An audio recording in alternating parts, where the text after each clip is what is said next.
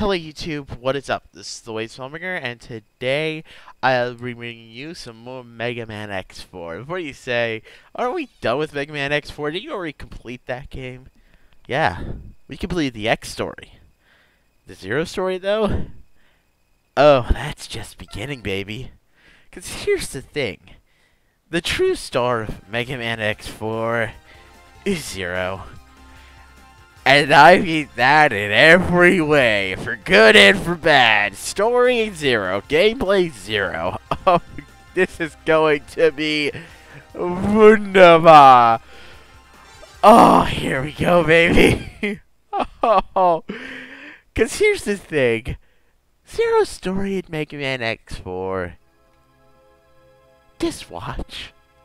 Just watch. Don't even... I'm not even going to talk for these cutscenes. I'm going to keep my mouth shut. Who are you? My masterpiece. But who are you? After him, he is my nemesis. Our rivalry is what gives me motivation in life. Now go. Destroy him. That's an order. But wait!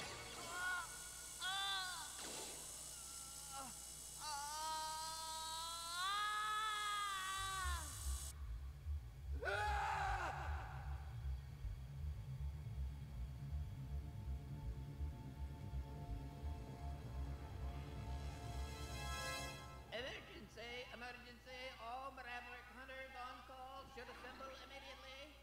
The same dream again. All Maverick hunters on call should assemble immediately.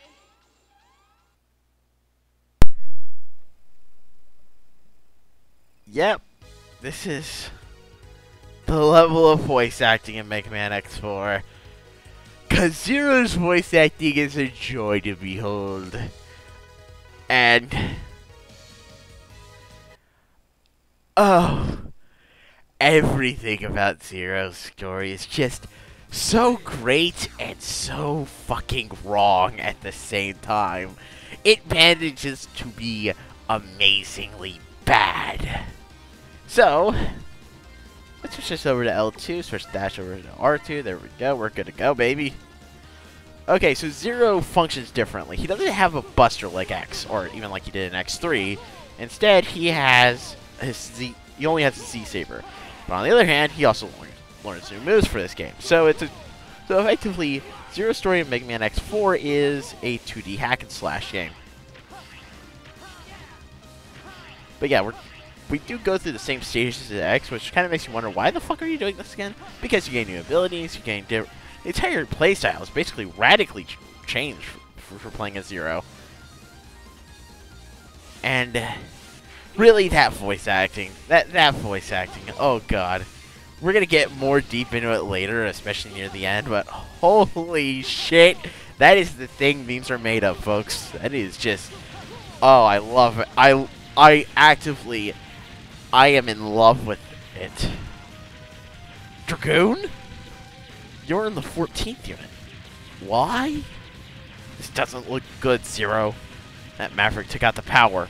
What? Then the Sky Lagoon will come crashing into the ground. Yes, and destroy the entire city. We have to do something. It's too late. I must escape now. You'd best do the same, Zero. Damn, if the Sky Lagoon falls, it will be disastrous. There's no time. I'm going down. Yeah, I'm doing the Street Racer thing again. Fuck it, I'm at least doing that for the first half, because... oh, it's a glory. To be fair, that's not much better than the actual voice acting. The carnage. It's horrible. Those Mavericks will pay for this. Alright, so we are... oh... we're at Sky Lagoon Phase 2.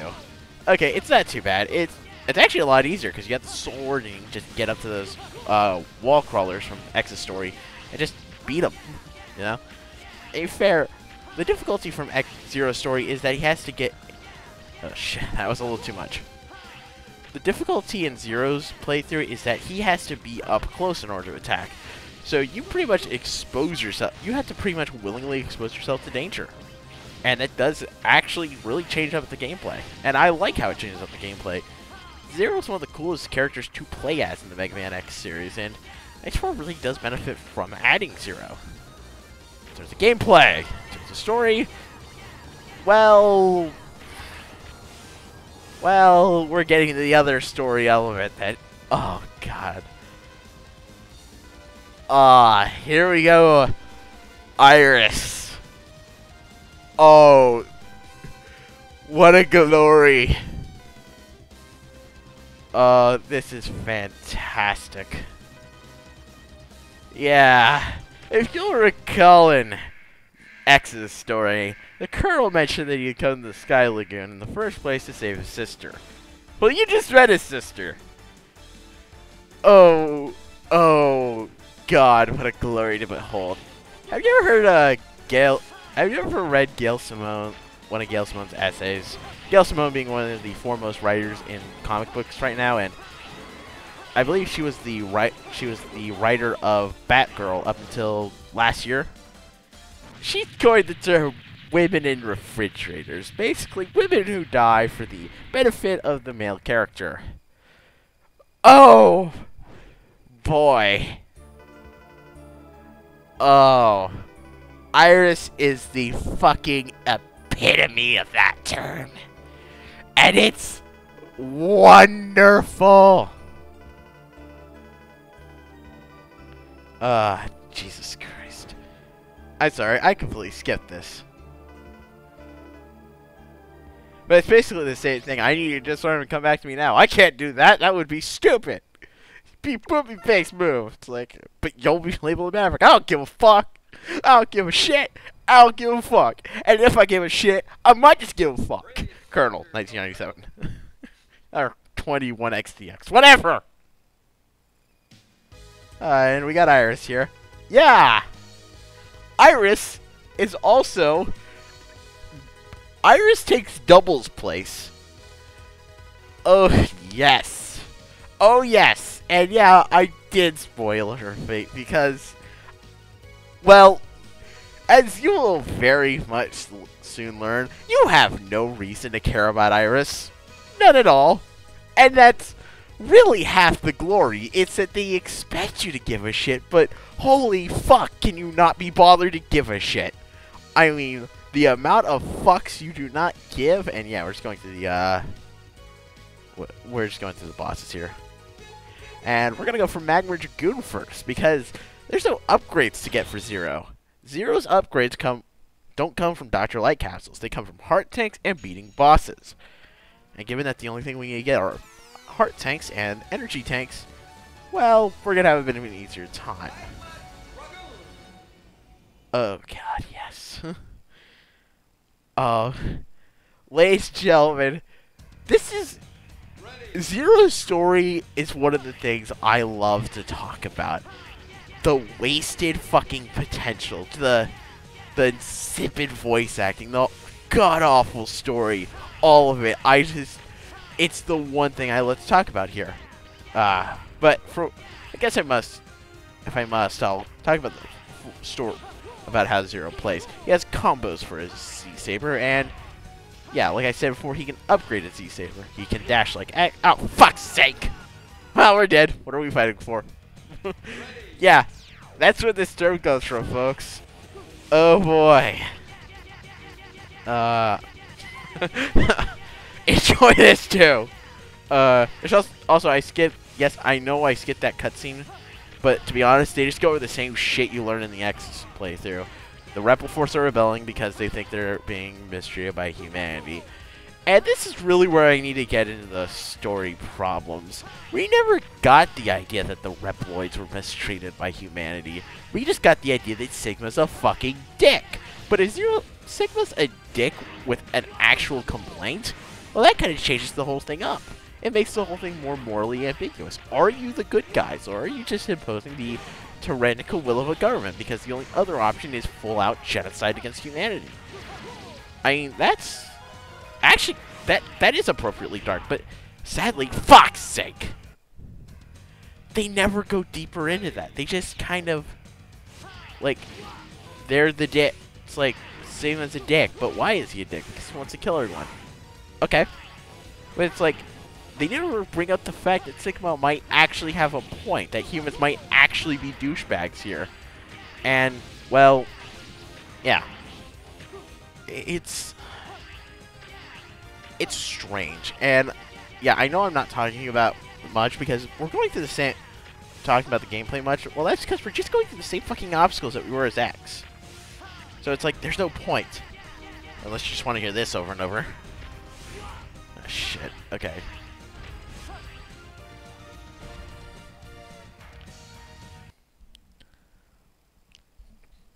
But, yeah. It's like... part of the problem with X4 is that, well, the story goes for the big things, but it constrains itself to the classic Mega Man style, and that's its greatest downfall. The classic Mega Man style doesn't give you much time for story development. So, the whole thing kind of suffers as a result. But I think I'll talk about that more or less when we get to actually playing the game. When we get to the credits. But we got the right armor again, and yes, we are going to beat this motherfucker with the right armor. I guess that. I should probably just die here, huh? Although, to be fair, Zero's voice acting isn't nearly as bad as X's was. Not when you're in combat. When it's in actual story time, that's when the problem comes in. Also, yeah, the mysterious old man looked suspiciously like Dr. Wily at the Mega Man games. Well, because as we'll figure out in X5, Dr. Wily built Zero. Because Zero was initially Dr. Wily's last resort robot. Basically, if Dr. Wily were to ever fail, be captured, or killed, Zero was slated to kill everything. Zero, it's really you. Why did you betray us? Answer me, Dragoon! I have no answer for you, my friend. Dragoon? Alright. So, once again, it's a case of Street Fighter this shit up.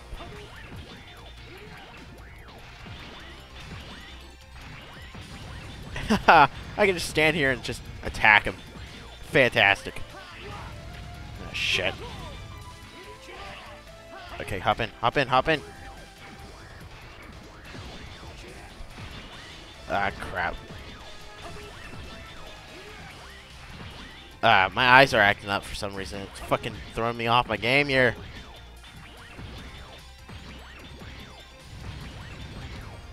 And yeah, that was easy. Oh shit, the right armor blew up. Whatever, I still killed the boss. I wanted to defeat you. Then he appeared. He? Who? He who? He told me he'd give me power only if I worked for Repliforce. What? I couldn't refuse the offer. Sorry, Zero. Dragoon. And yeah, now he's dead. Dragoon's dead. You know, I think my main problem is that there's a lot of people die in this story. A lot of fucking people die, and, well, the problem is they expect you to feel a lot. You know, they expect you to emotionally tear up and feel really bad about it. But the problem is they do not give us a reason to care. We have no reason to give a shit about these characters, these people. Why should we care? What's our motivation? You know? How long have we known these characters? Well, we only just met them, and basically their entire world's about to be flipped up upside their head. It's like they wanted the tragedy of it all, but they never actually... They wanted the tragedy of it all, but they never bothered actually writing in a reason for us to give a shit. They forgot to develop characters. They want... You know, stories like The Fault in Our Stars and Romeo and Juliet, where characters are supposed to die, at least set up your characters and give you motivation, plot, even if it is really stupid and insipid looking at you, Shakespeare. but they still gave you reasons to care about the characters. And really, I think the real tragedy of Romeo and Juliet is the fact that Mercutio died. I liked Mercutio. Mercutio was awesome, okay? But in tragedies like that, they worked because they spent some time developing our characters. Not so much Romeo and Juliet, but Fault in Our Stars did. A lot, actually. A lot of time building up the characters. And when the tragedy actually did occur, you really cared. And I can't say that about X4, unfortunately. You have no reason to care about the fact that all these people are dying, all these characters are dying. Fuck. Sorry. Taking my gams off here and throwing me off my game. But yeah, we went through Frost Wallers because we have the fire attack, and that's actually really helpful against that's Frost Wallers' weakness. Yeah, just like in the Zero run, just like in the X run through, Magma Dragoon is Frost Walrus' weakness. Oh shit. Oh shit. Oh shit. Okay. Now we gotta get this thing, which, yeah, you know that was easy in the X story with the, yeah, we can't get that just yet. We have to wait till we get the double jump and then come back here and get it. And yes, there's a double attack jump. We get a double jump in this stage. There we go. Yeah, for Magma Dragoon we have the Ryujin, which is literally a Shoryuken. We literally got a Shoryuken there.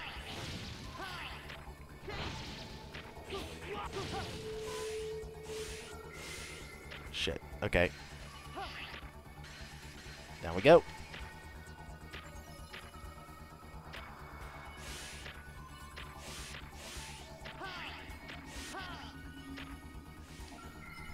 And we're through.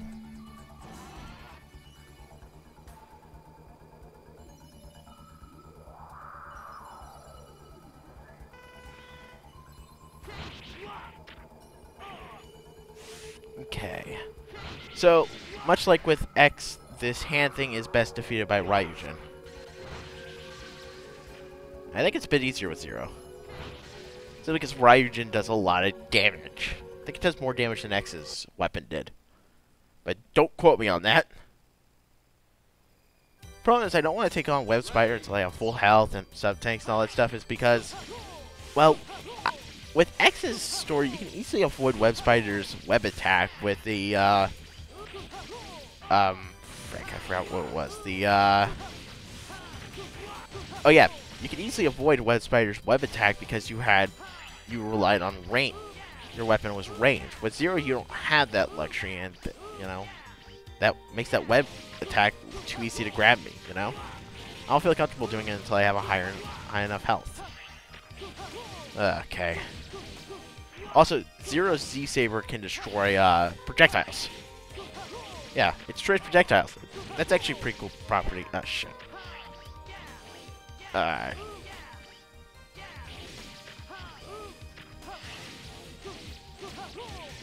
Oh, crap. Okay. There we go. Alright, we still need to get the, there we go. Weapon tank.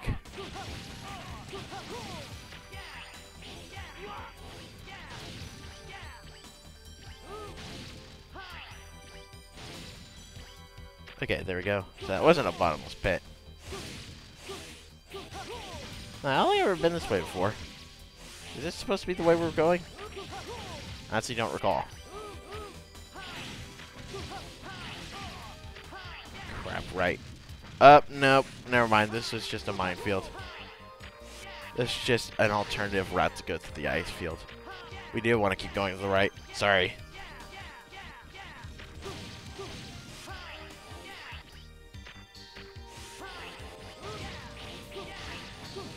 Go.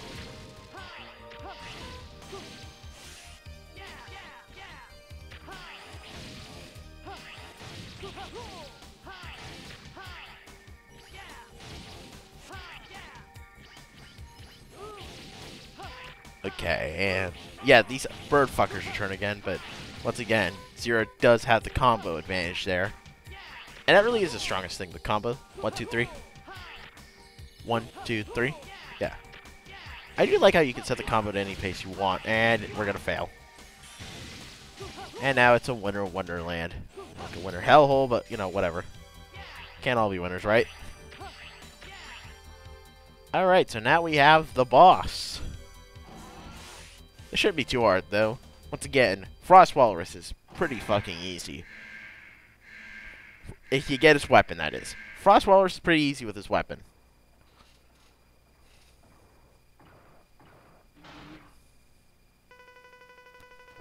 What's that blonde kid up to? I don't have time for you, Junior.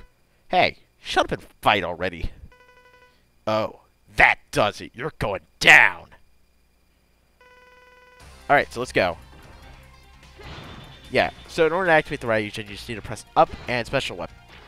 Up and your special attack, which is triangle. Special attack is triangle, at least on default. You can change that if you want.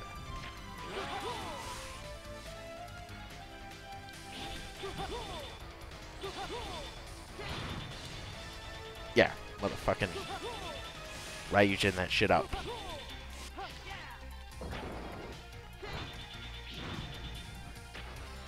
Stop setting me on fire, you dick! Okay, come on. There we go. And we did it! Fuck yeah! See, that wasn't too bad. And we're, like, a fourth of the way through. Fantastic!